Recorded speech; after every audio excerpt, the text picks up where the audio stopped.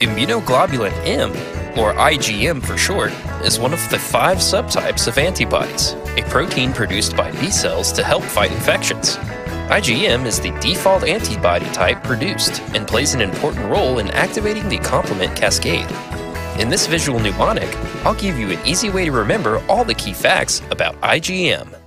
Welcome to the M's Store, purveyor of the world-famous M's candy. Take a closer look at that big M's dispenser.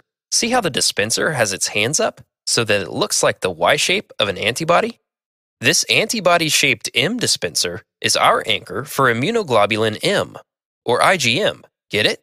The Y shape of the dispenser makes me think of antibodies or immunoglobulins, and the M's candy represents, well, the letter M, of course.